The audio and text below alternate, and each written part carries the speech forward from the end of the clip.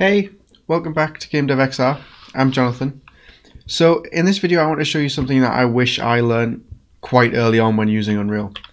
So up until recently I would bring in textures at different resolutions so I could switch between them, which basically meant creating a texture sheet at 2048 by 2048 and then exporting 1024 and 512 textures at the same time. But there's a nifty little thing in Unreal which actually allows us to do this within the editor. So all I'm doing here is I've got a custom asset library set up in my engine content, and it's just got some materials that I'm going to use as an example. So what I'm going to do is I'm going to go to my materials. If I find my textures, substance source. So here's an example actually. So you can see here I've got black cast iron, and I've got it at 2048, 1024 and 512.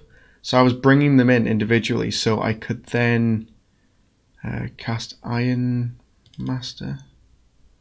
I'll open it up because I think I'm using the main master material. So you can see here I've actually got it set so I could change the resolution of my materials if needed. And this is, trust me, this is not good. So I actually found out that what I could do instead is if I go to my textures, substance source, black cast iron 2048. So I'll open this texture up here. Maybe not the best one. I might need something with a little bit more detail. I've got noise. Something we'll see it a little bit better. I want something with a good resolution. These all 1024. Alright, this should work. 1024. So you can see here, if you keep a close eye on the top right, we actually have imported size is 1024 by 1024, and currently we're seeing it at 1024 in game, and then resource size. So if you're working on something like the Oculus Quest, this is what you want to try and keep down. This is already quite low, but you can get it lower.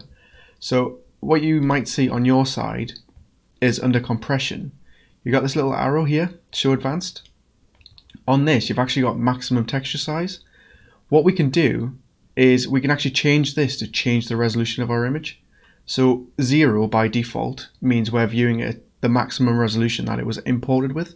So 1024 by 1024. So if I change this to 512 now and hit enter, you might not be able to see it too well.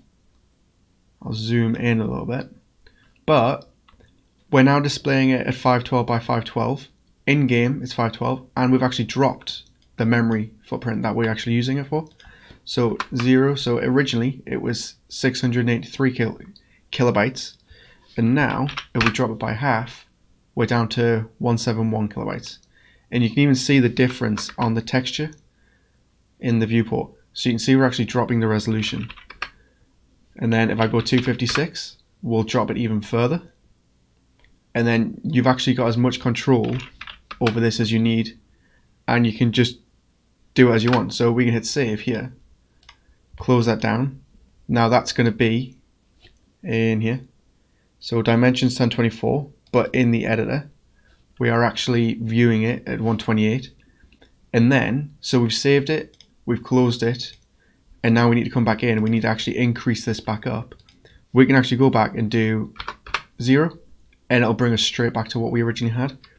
So this was a quick video. I hope this helps in some way. You can do a lot more to reduce your memory size, but if you're working with certain devices and headsets, this might be a really good way to do it.